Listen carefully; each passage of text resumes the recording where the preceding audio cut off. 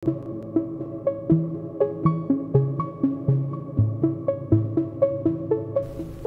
everyone, in this video I'd like to talk about the Omen LPG by HerzlichLabs. It's a completely passive low-pass gate module. It has two channels. The first one is soft and light, the second one is darker but resonates more. The two channels are normal, so you can use them in series. Each channel has a toggle switch. I'm actually not sure how this works internally, but in the middle it's the brightest. When you switch it to the left, it's at its darkest point. When you switch it to the right, it's somewhere in the middle. They sent it to me as a DIY kit.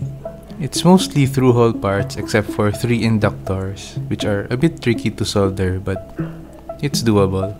They also included some DIY Vactros which they 3D printed.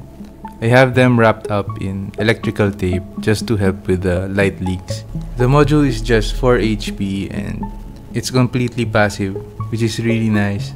This has been in my main rig since I got it. I like to use it along with the triangle wave output of my oscillator to get some sort of sine wave from it that rings just a bit. I really like that texture. So without further ado, here's a little jam I made using the Omen LPG. Thanks for watching, and thanks to HerzlichLabs for sending me this kit.